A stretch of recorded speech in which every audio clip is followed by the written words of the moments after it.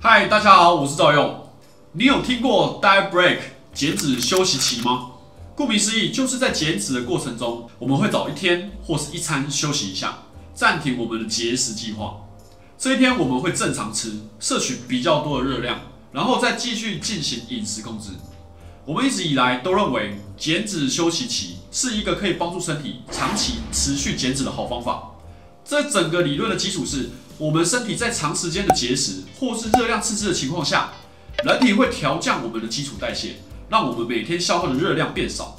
代谢变少了，我们减脂的难度自然就增加了，所以减脂到后来会越来越难减。这就是所谓的代谢适应，这是我们身体演化而来的机制。在野外，我们不一定餐餐都有东西吃，在食物不足的情况下，如果你的身体还一直维持这么高的代谢，实际上不利于生存的。这也是为什么我们的身体长肌肉很难，但是长脂肪却很简单。因为肌肉比较耗能，我们的身体不喜欢太多的肌肉，也不喜欢太少的脂肪。如果你看大部分的哺乳类动物，几乎也都是这种机制。野生动物的肌肉量虽然也不低，但是在热量充足的时候，大家绝对都是狂堆脂肪的。像健美选手这种身形，在大自然中是不可能存在的。所以减脂休息期可以帮我们的身体从这种食物短缺的情况中解放出来。告诉我们的身体，你不用一直降低代谢哦，其实我有东西吃，你不用紧张，这样就可以避免代谢适应，让我们的身体持续减脂下去，并且维持肌肉量。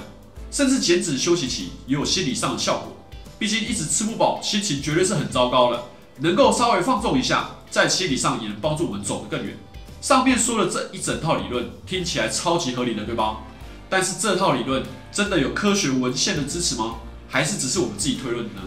今年这篇综合分析研究呢，就在分析减脂休息期对于身体组成跟代谢适应到底有什么影响。它最终的研究结果可能会让你觉得很意外。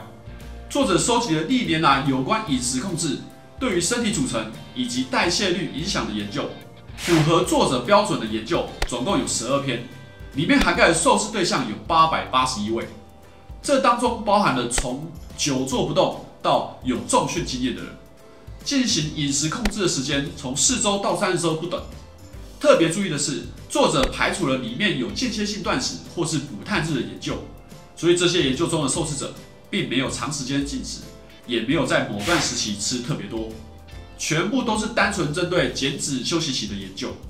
我们直接看结果，不管有没有进行减脂休息期，这些受试者的体重、体脂肪、腰围都有明显的减少，也就是大家都成功减脂的意思。而两种饮食策略对于肌肉量变化则没有显著的差别，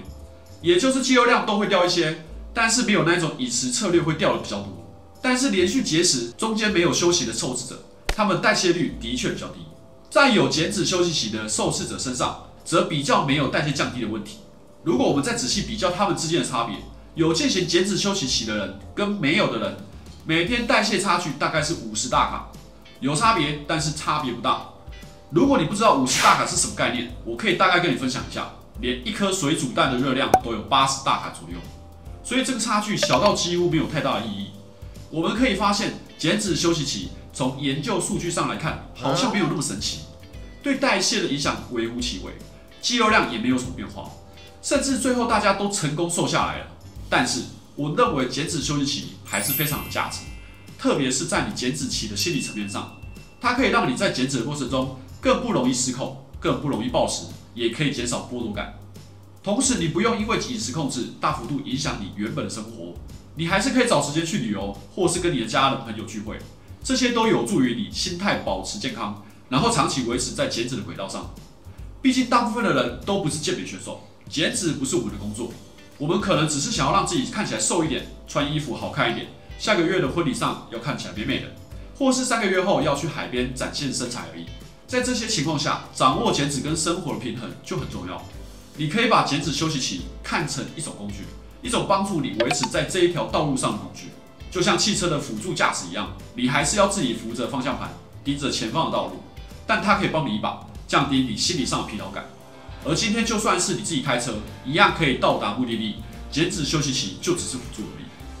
我们透过这篇研究也可以发现，不管有没有进行减脂休息期，只要你能够长期维持你的减脂计划，最终都是可以成功瘦下来的。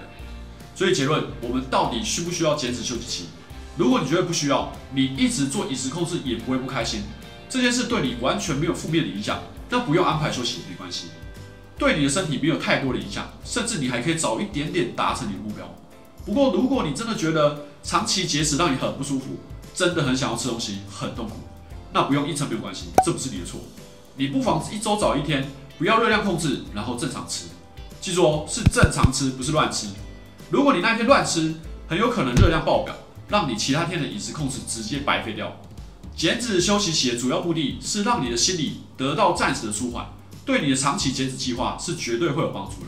你也会帮自己安排减脂休息期吗？底下留言让我知道。那我们今天的影片就到这边。如果觉得我们的影片有帮助，也欢迎加入频道会员，或是点击下方的超级感谢，支持我们做更多的影片。喜欢影片的话，也请帮我按赞、分享、订阅，也可以按下订阅旁边的小铃铛，这样就可以在第一时间收到新影片的通知。